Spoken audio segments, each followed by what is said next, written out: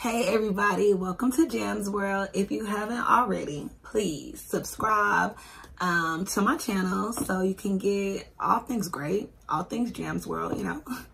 But no, seriously, please subscribe and like. Today I have a tutorial on how I do my stockings. I did a speed video about a week ago, so check that out if you don't want to watch the detailed process. The speed video, I don't know, it's very calming. When I watch it, I get like hooked. It's only like 2 minutes long, but if you want a more detailed, I'm going to be doing showing how I do it on Cricut. I'm going to show how I do it on Cricut Design Space.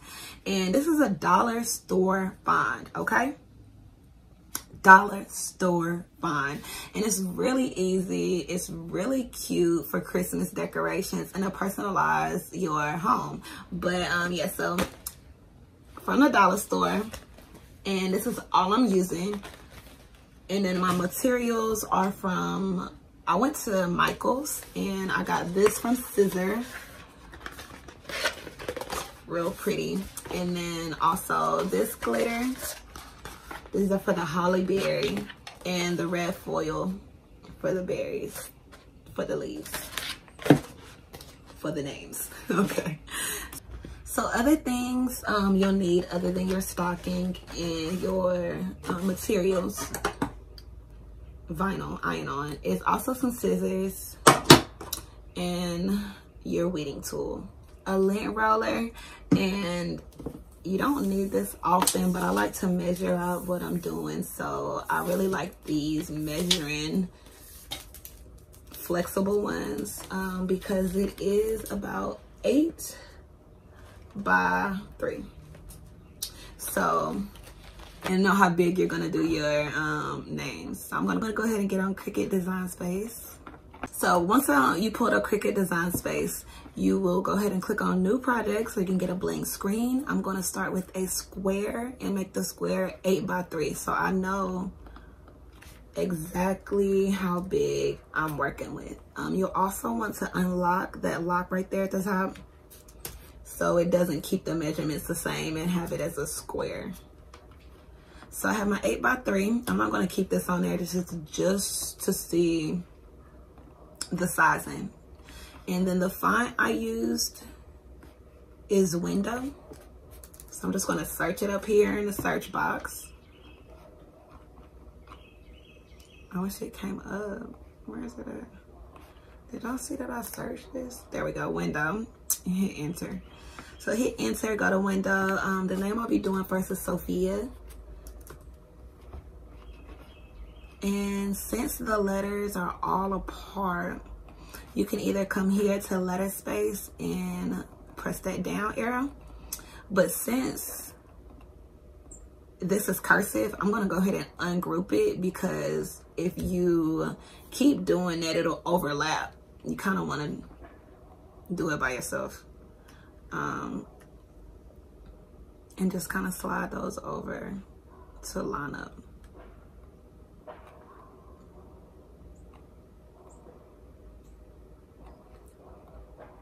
Okay, so I'm gonna hide the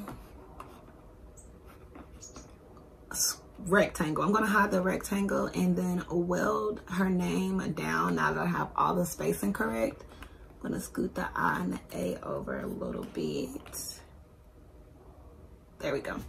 So highlight everything, drag and pull, weld it down. This is really important with text and cursive, because if you don't weld it, what will happen is when you run it through the Cricut Air, Maker, Explorer, it will cut out every single letter by itself. So like the O that's overlapping the P, you'll see the cutout into the P.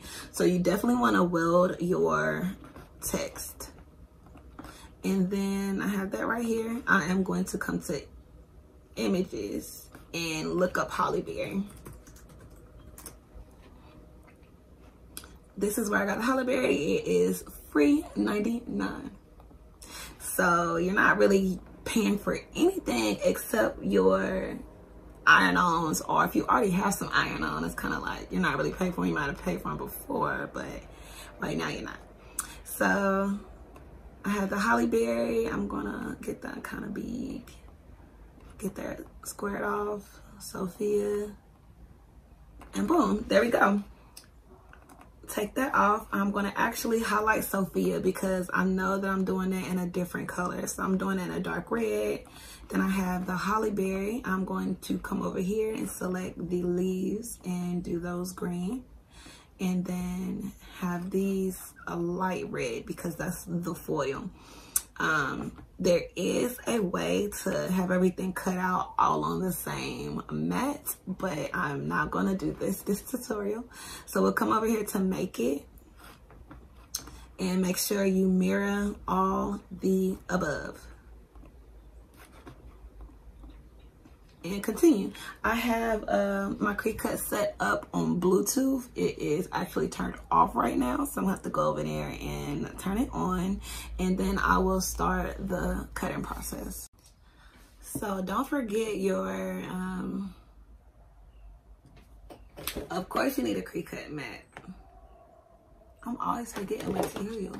Okay, so Cricut mat, I know that I like to come over here and look at the size, and so that kind of goes down almost to 3. So I'm going to cut off 2.5 inches. Always dropping stuff too. I'm going to cut off 2.5 inches.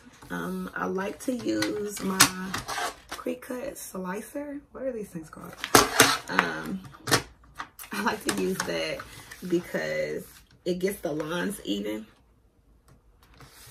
And then I'm able to also measure it as well in the same breath. All at the same time. Oh, boom. I have the red for the name. I'm gonna go ahead and get that on my map so we can get that cut out. Using glitter, and my fine point blade is a little dull, and plus it's glitter, so I'm gonna do more so it will cut everything out smoothly. All right, and then I'm gonna come over here and click the arrows and slide this in. Whenever this starts blinking, I'll click on Cricut.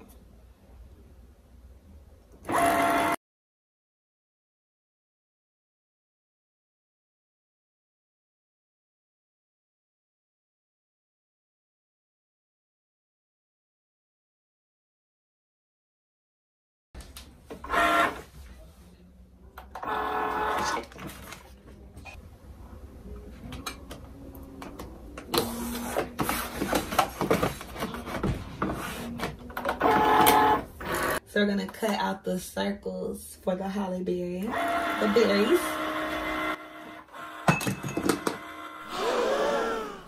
Always dropping something.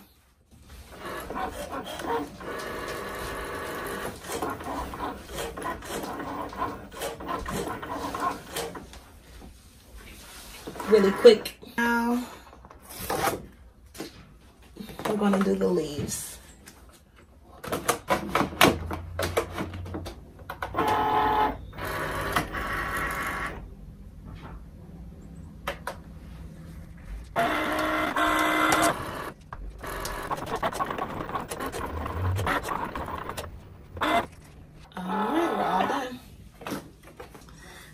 We have all of our pieces cut out, and when I say it was a close call for this Sophia, we almost got too close to the top, but we did it.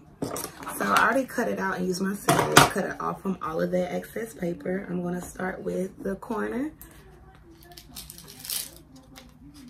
and it comes off good.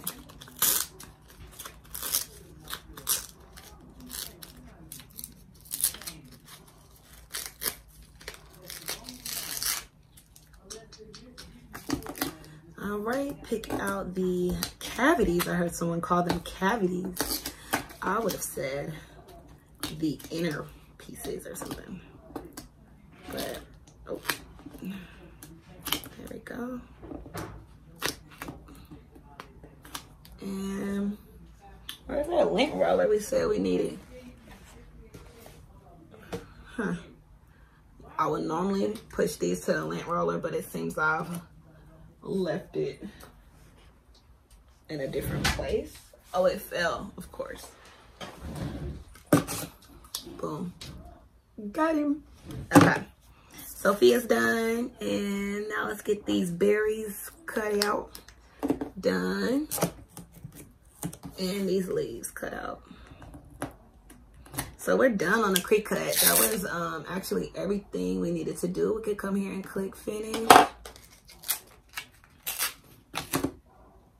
So I try to put everything in these cubbies. This was the best thing I could find for small space. And it works great for me. And remember to plug your Easy Press into an outlet and not a power cord.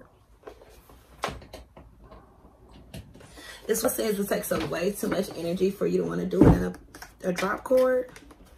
I don't know if y'all ever been blow drying your hair and the power goes out. It trips. The tripper trips. Okay. Let's get my station cleaned up. I like to roll things out of my way.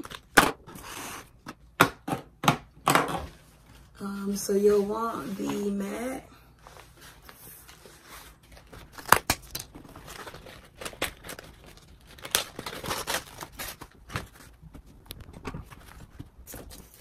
So my Easy Press is still heating up.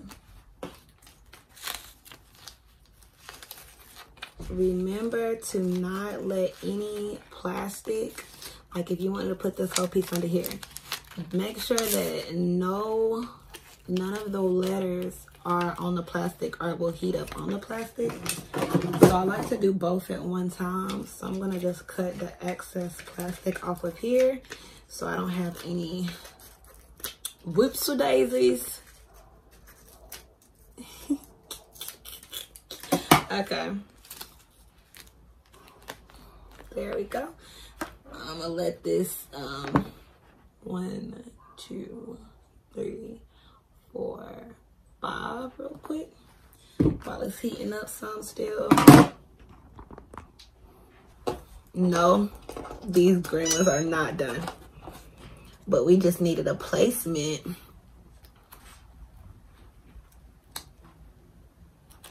So we can go ahead and do that. Now everything's heated up. And then you'll have it set for 315 degrees Fahrenheit, and then for 30 seconds on the front side, and then 15 seconds on the back side.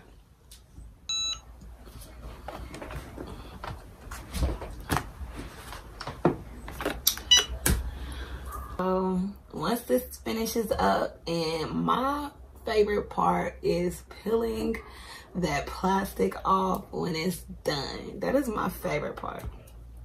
Okay, so we got our 15 seconds. Go ahead and cut that timer off now. So, boom.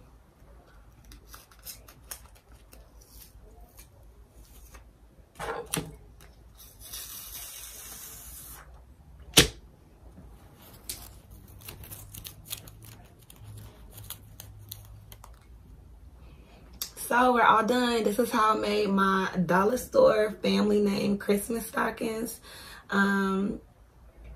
Yeah, I hope you enjoyed it. Please like, subscribe, and join my channel. I'm going to be doing a lot more things with iron-ons and Cricuts. Am I the only one saying that wrong? Cricuts. So, yeah.